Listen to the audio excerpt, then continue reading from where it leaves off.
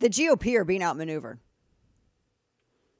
They're being outmaneuvered. They are being out-fundraised.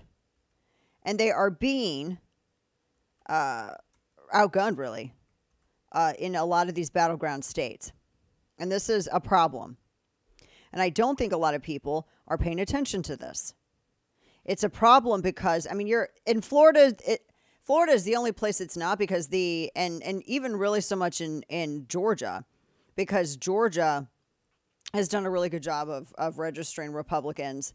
And also Florida, the Florida GOP have a great get out the vote mechanism. And they've been, I mean, they've done a really good job at this.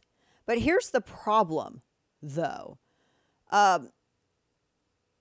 The RNC has been outsourcing a lot of the ground game and to entities that really don't have any experience with this kind of ground game.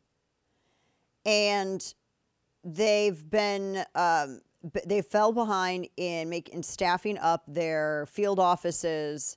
This is something I've been talking about since Iowa, by the way. It's been a big issue.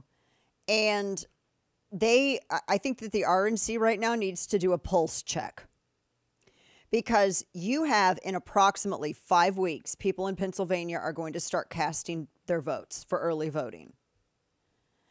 And he is tied with Kamala Harris in Pennsylvania. This is one of the reasons why I hate early voting to this extent.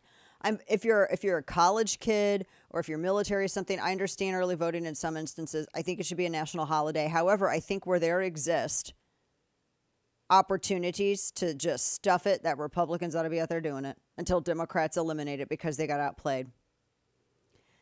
The issue in Pennsylvania that I think one of the reasons you haven't seen Kamala Harris very much is because she's doing the Joe Biden approach. They're trying to keep her away from the press because she's just bad in front of the press. And I mentioned this yesterday. And they're going to do this until early voting starts, I think. And I don't know what is going on in the Trump campaign, but they need to get back on it. J.D. Vance has been going out there doing a lot of stuff, but Trump has been going off on Truth Social about Georgia and about this and about that. He has not been his like happy warrior, the candidate that people respond to.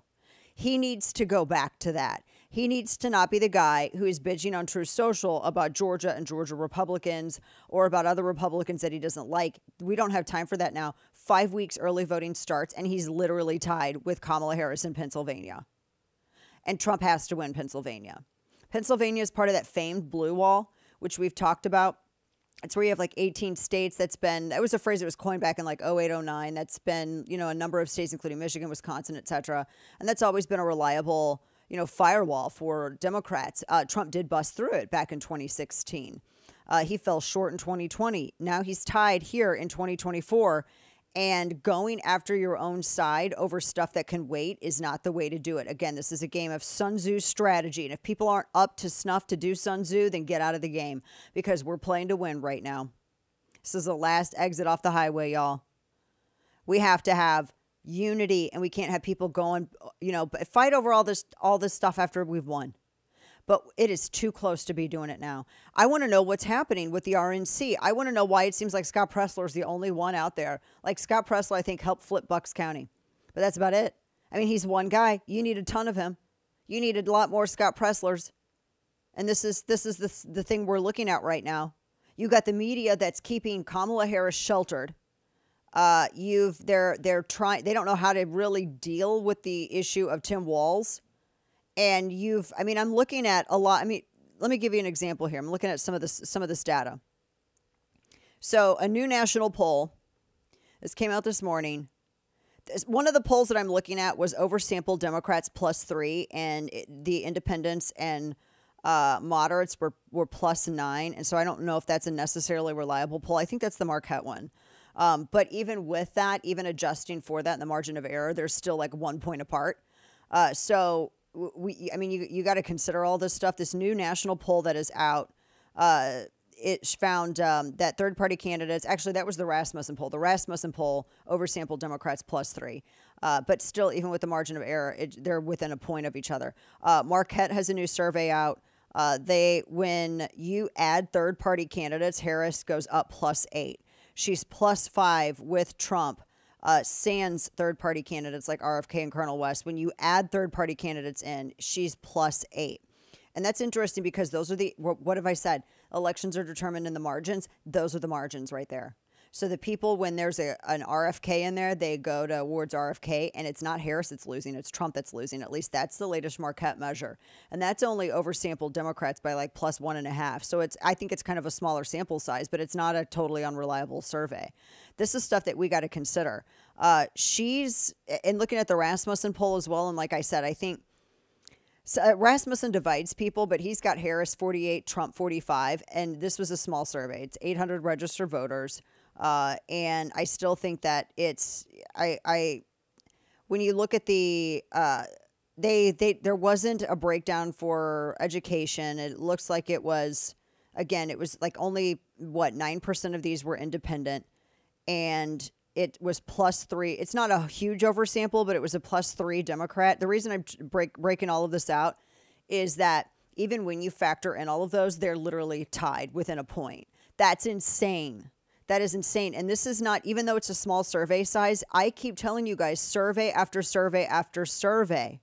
Now, in 2020, the polls were not wrong. I feel like I was one of the few people on air that wasn't blowing smoke up your backsides, not because I wanted to keep you in a state of agitation, but because I didn't want you to feel as though this was a done deal and you could rely on this narrative of a red wave. The surveys were not wrong in 2020. In fact, you can go back and look at the RCP averages for the election for 2020, and what you will see is pretty reflective. The RNC has got to get it together. They are behind. They are getting outmaneuvered. In some of these battleground states, Democrats are out there registering people 2-1. I already warned you about the ad buys. They have been buying up all the media time in all these states. They have been flooding the airwaves with ads. Where is the RNC in this? You cannot outsource stuff to third-party entities that don't have a record, especially in one of the most contested electoral cycles that we have ever seen, when it is so close and everything is on the line. You cannot outsource this groundwork to third-party entities that have zero previous record of ever doing any kind of groundwork or campaigning or outreach. We cannot be doing that right now. So the RNC needs to get on the ball. Like I've said, this election is the Republicans to lose. So we can sit here and talk about Tim Walz's stolen valor, and we can sit here and talk about how you're going to be just destroyed by taxes and how we'll probably end up in a World War III. And yes, they are going to try to pass some unconstitutional gun control stuff. That is a guarantee.